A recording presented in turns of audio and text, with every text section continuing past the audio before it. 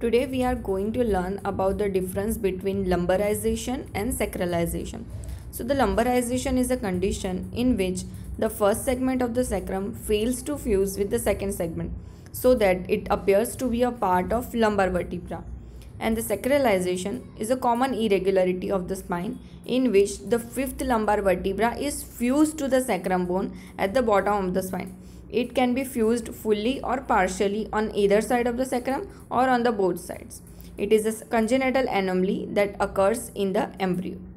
As you can see in this picture, the normal structure of our spine, and in the lumbarization, the sacral segment is fused to fail to fuse with the rest of the sacrum.